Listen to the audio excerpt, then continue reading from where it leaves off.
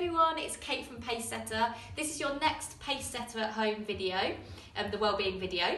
And today I want to talk a little bit about this phrase here, which is up on our wall at Pacesetter: control the controllables. And that's never been more important than now.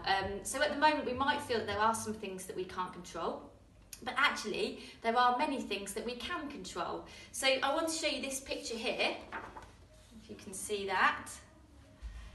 And this is something that we saw online, and it's been going around, you might have seen it, and we thought actually this really makes sense. So there's lots of things around it that we can't control. It might be what other people are saying, what other people are doing, it might be the weather, obviously the current situation, but actually there are so many things that we can control. Look at all these amazing things here. And actually yesterday, Julia talked about having a plan, so controlling kind of your actions, the effort that you put in.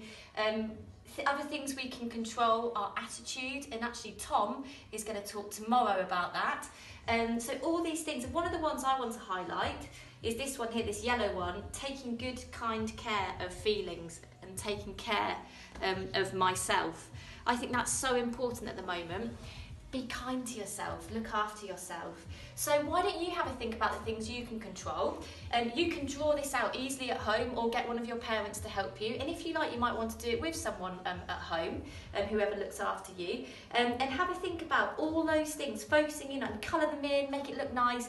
Think about all those things that actually you can control, and that will make a real difference. Thank you.